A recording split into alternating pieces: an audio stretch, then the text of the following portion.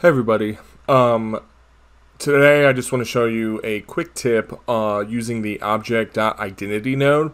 If you haven't used it before, all this node does is it just passes the data through it. And you can see there under the description it says returns what is passed in, doing nothing to it. So essentially it's kind of like the watch node.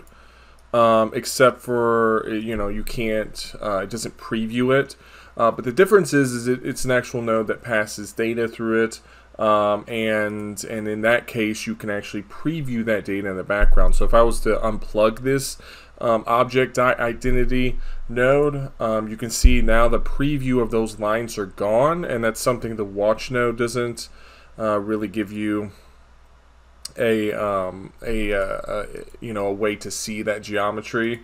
We can turn off preview, turn it on, it doesn't do anything, and that's why the object node is kind of helpful, and that's why I'm pointing this out.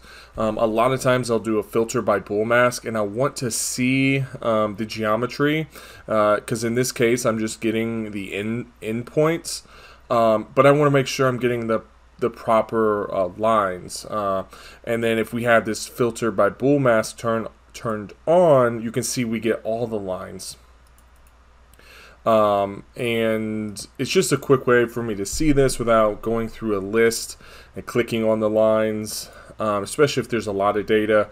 I can see it, but also this is pretty useful for keeping your graphs in order.